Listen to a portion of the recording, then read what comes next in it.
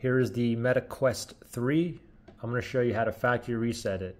There's two ways to factory reset it. You can reset it through the headset itself, or you can go directly through the app. I think going through the app is a lot easier, okay? So first thing is just turn on the headset. And then from there, next thing is open up your Meta Quest or Meta Horizon app. So let's go ahead and open this up right there. And then from here, the top three horizontal lines, go ahead and tap on that. And then once you're here, we're going to go ahead and scroll down.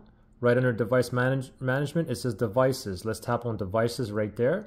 And then go ahead and click on your Meta Quest 3. Make sure it's connected there. Now from this page here, we're just going to go ahead and scroll down. And then you want to tap on headset settings right there. And then from here, you want to tap on advanced settings. And factory reset is right down here. I'm not going to do it, but that's where it is. And that's how you do it. Pretty simple.